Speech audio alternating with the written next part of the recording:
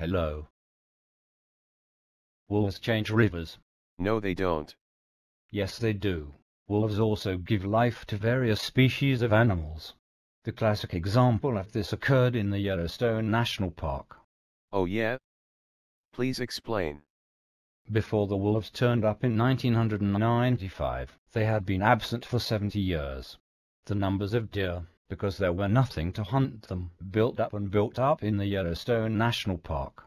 Despite efforts by humans to control them, they had managed to reduce much of the vegetation to almost nothing. They just grazed it away. Whoa, stop right there. First, don't you mean elk instead of deer? The Rocky Mountain elk, to be exact. The Yellowstone herd was the most populous and healthy in North America, before the wolf reintroduction, of course. We should clarify that wolves' main prey are elk, not deer. Second, you think that the only predator to the Rocky Mountain elk in Yellowstone is the wolf? Have you ever heard of grizzly bears?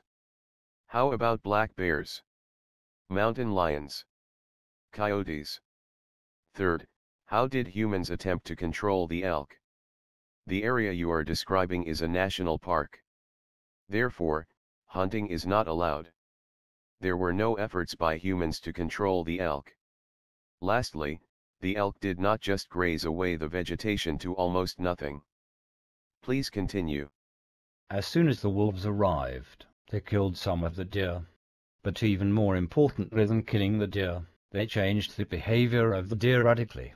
The deer began avoiding areas where they could be trapped most easily, the valleys and gorges, and immediately these places started to regenerate. In some areas, the height of trees quintupled in just 6 years. I thought I just explained to you, the wolves kill the elk, not deer. So instead of killing the elk, you think the wolves only chased them out of the valleys and gorges. And this caused an immediate regeneration of the grazed away areas. What caused the tree height to increase 5-fold in just 6 years? Do you have any scientific data to back up these ridiculous claims? Go on. The grazed away areas quickly became forest of aspen and willows and cottonwood. And as soon as it happened, the numbers of songbirds and migratory birds increased greatly. And the numbers of beavers started to increase. Because beavers like to eat the trees. You know, beavers are ecosystem engineers. Just like the wolves. Their dams provide habitats for otters and muskrats and ducks and fish and reptiles and amphibians. Wait a minute. This sounds pretty fishy to me. So the elk never went back into the valleys and gorges after the wolves chased them off? And how quickly did the forests appear in the valleys? Sorry for the interruption, please go on. Where was I? Oh, yes. Then the wolves killed the coyotes, therefore, the numbers of rabbits and mice increased, which meant more hawks, more weasels, more foxes, more badgers.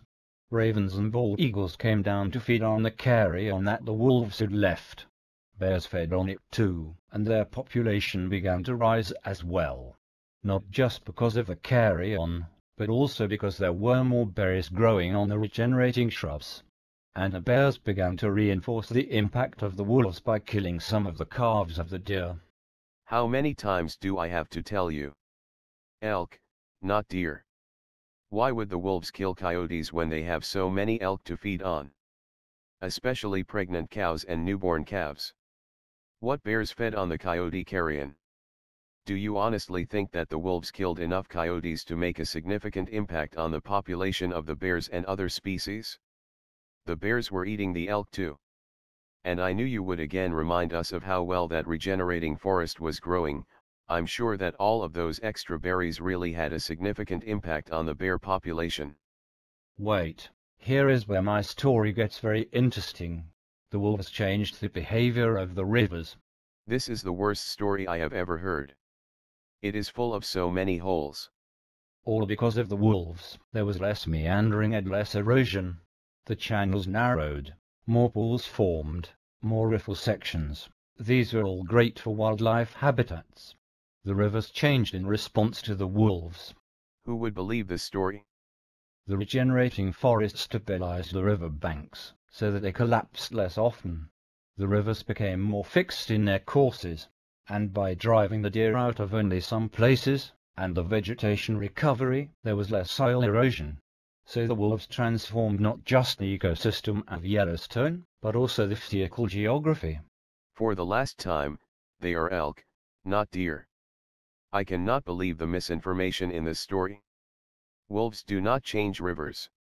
Liberals change rivers. All wolves do is kill and spread Echinococcus granulosus.